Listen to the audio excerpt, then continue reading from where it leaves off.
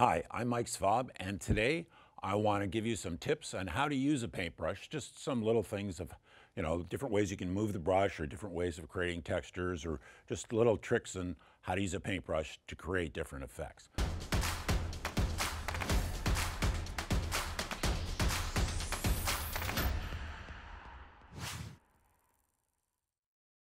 So for today, I've already got some paint out here from a previous demonstration. It's still good. I've got a little bit of paint on the canvas there. I've got some paint up here, and I'm going to use that in this demonstration.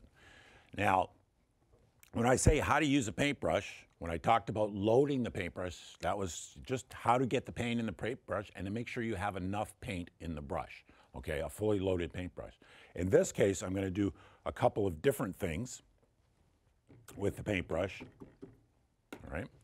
So one of the things I want to show you right away is what artists call dry brush, all right?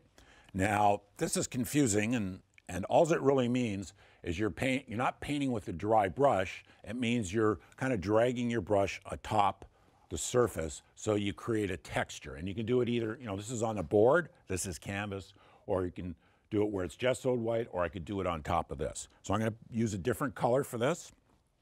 So I'm going to go with the blue here.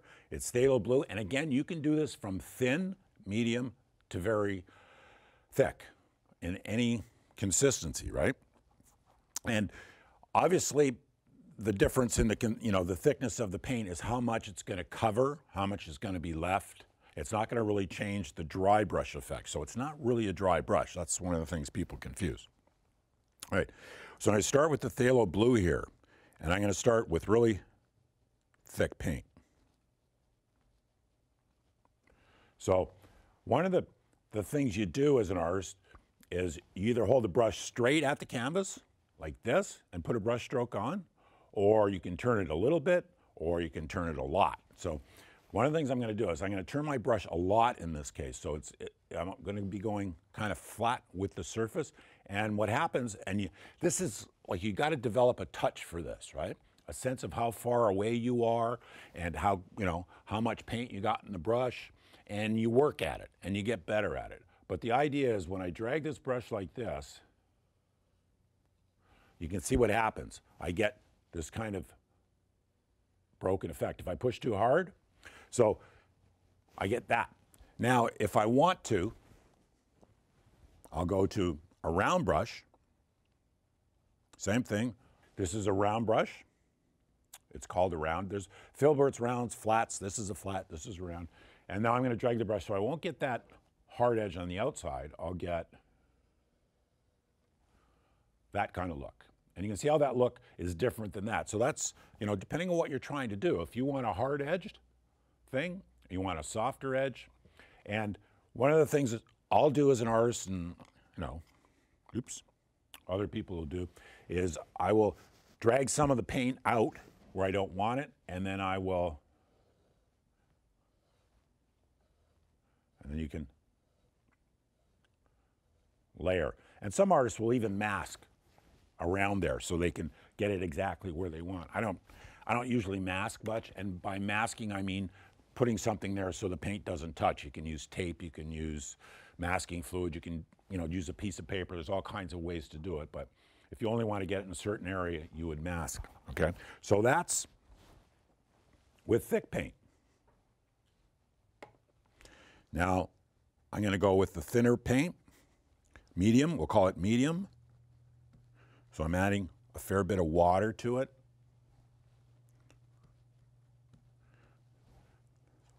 And I add enough water to load the brush so I get a fully loaded brush again. So I can do the largest passage possible.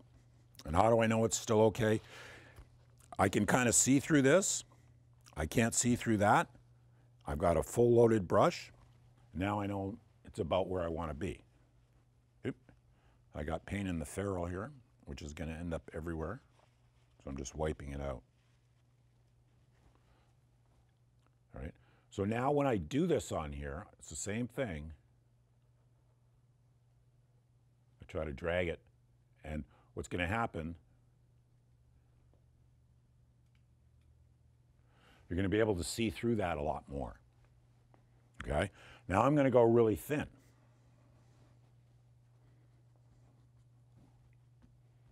And each one of these comes out differently. And you can thin this out, you know, until you've got like 99% water or plus. But when it starts running,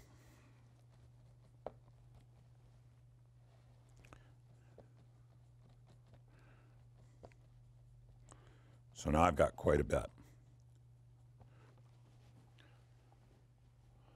So now this is harder to do, so you got to get it on a really steep angle if you can.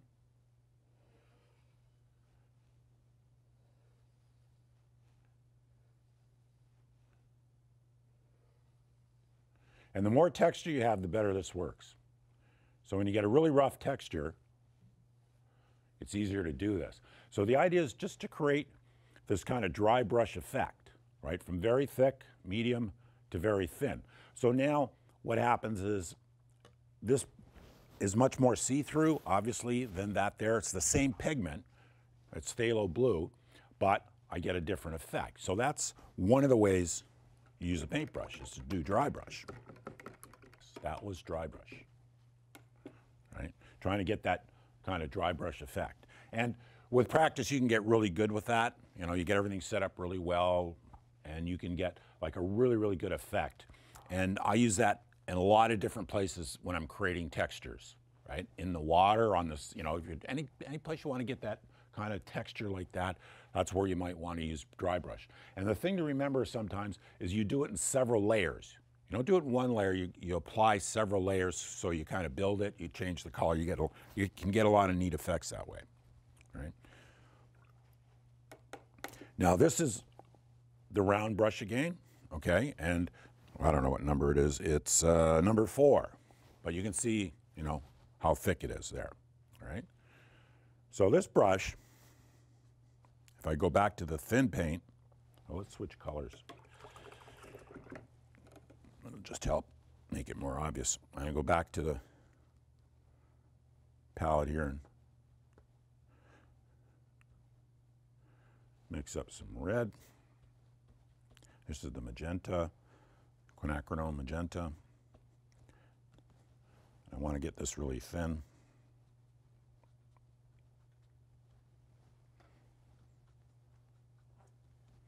This is really thin.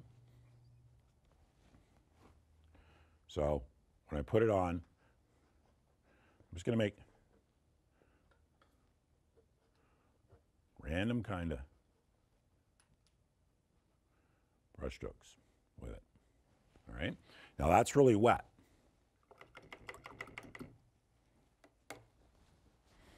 Now I'm going to go back to the blue.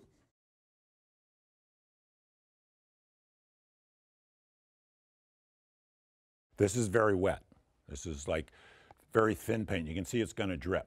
And one of the things I want to have happen here is I want to have this soften in to this. So I get kind of a gradation happening from one to the other. And I'm leaving some of the white as well.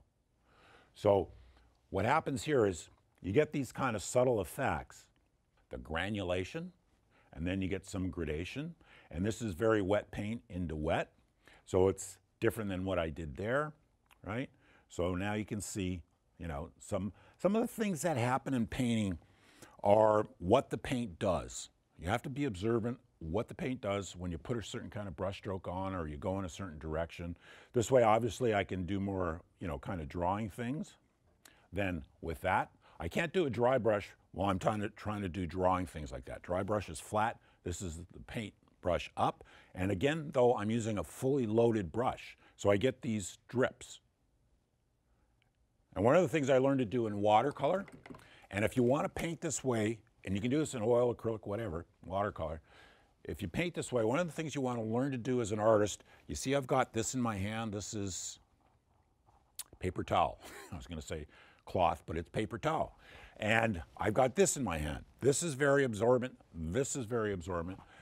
I recommend almost all the time you use your paintbrush to paint with and to take paint off. So if I have something on there, I will take the brush and go like that, and just, if I don't want the dark where the drip is, I won't take a cloth, because if I take a cloth and you do this, you will take too much of it out. So you see the difference, what happens there? So I'm using the brush here to take it out, and that'll basically stay the same. When I use a cloth, you pick up too much, okay? The other thing about stuff like this, and this is paper towel game, is if your painting's a little bit dry, you'll leave little bits of this in your painting, and those will cause black spots in your painting over the long run, because this is a acidic paper, all right? Now, that's that brush. Now I just want to give you an idea. This is a house painting brush, or what you would use to paint a house, or you can paint anything you want with it, but people think of this as a house painting brush. So this bristle is a little bit stiffer, but it'll move a lot of paint. So I'm going to take this guy, and I'm going to load it up with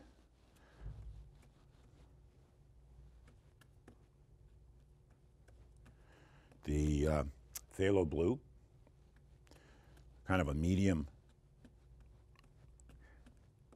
consistency, and I'm going to do this one on flat. And we're going to kind of do something similar to what I did there, but we're going to do it on flat, and we're going to do it with a medium consistency, right? When you're painting, you want to use the biggest brush possible, right? That's the best way to go about this. So you kind of look at the surface you've got to cover, and then you get the biggest brush, because it's the easiest way to apply the paint, is to go with the biggest brush. You can get a better effect more easily than with a small brush. So I've got a big pile of paint there. It's kind of a medium consistency, so it's not going to run, right? Now I'm just going to paint this a little bit over this, see how far I can go. You can see where it starts to dry out, so I go back, reload the brush, go back, reload the brush. Now I've got it a little bit over the brown here, but you can see the white coming through. I'm going to rinse that out.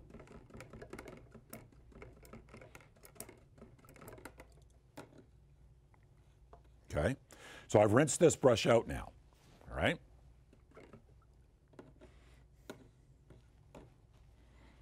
And I'm trying to dry it as much as I can by doing that. I don't want it totally dry. I just want to get it. I want the brush to take some of this paint off. So I'm getting as much water out of it as I can. So now I can do an effect with the brush where I'm removing paint. So I can start on either side, and I'm going to take the brush, it's wet, and I'm just going to drag it through. Okay? So you can see what happens with that. And now that's with that brush. I can take a little brush, and I can do the same thing. Say, start on this side, and pull it through. So now I'm picking up paint as I go and depositing it, and picking it up and depositing it, right? And it's not a thing where, you know, you're going to do exactly what you think you're going to do, but what you're going to do is you're going to use this brush instead of this to create a soft edge and to paint into wet paint without using any paint. So I'm basically lifting paint, right? So I'm doing the opposite of what you think artists do. So I take the paint out of the brush, and I create whatever it is while the paint's wet by lifting paint out. It's another way to use the brush. And in acrylic, I do less of that than I do in oil, but I do it in watercolor as well. In all painting, right, you put paint on and you remove paint to create certain effects. The brush will do all kinds of different things. Now another thing, my paper towel here. Now I suggest if you're going to do this, you do this with a cloth more so than a paper towel. And again, I've got medium thick paint. I just want to show you one more thing. So I'm taking the paint from here, and this is not a brush, but this is a brush effect. It's called stamping, right? So you start to create effects that way. So if I stamp into that, I get that. If I take a big brush, which I do quite often, I have a technical term I invented for this. It's called smooshing. Smooshing the paint, because people used to say, what the heck are you doing? And I say, well, I'm smooshing paint. So take the brush like this, right? And I use it the same way people will use that. So let's see. Yeah, we'll go with the red. So I'm going with thick paint this time, right? And I will do this.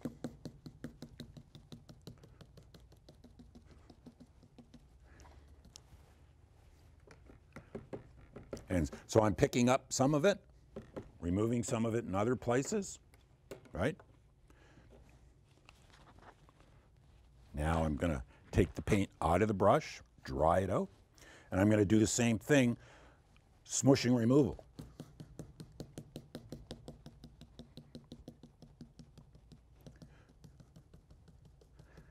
Okay? So you can see what happens, all right? You know, I get different effects by using the brush in different ways, all right? Sometimes I'm really, really hard on brushes, much more so in oil than in acrylic. But now I've got the brush, it's got a little bit of paint on the tip, right? And this is something you learn to do in oil painting and acrylic. It's kind of a stipple kind of effect. And if you do it while it's wet, you can create a really neat gradation effect, like you get in here, from here to here, and you get the white on there. So it's kind of a dry brush effect, but it's not done with a dry brush the normal way by dragging this way. So you get a kind of a stipple effect, all right? Now, they sell what are called fan brushes. I don't have any here, and they just look like a fan, and that's what those brushes are for. They're for doing this, right? And you can get really, really fine with those. And there are some helpful ideas, I hope, for creating paintings you love and how to use brushes. I hope you found this information useful. Now, I have a handout called How to Fix Your Painting, and you can get it by clicking on the link below. Thank you for watching.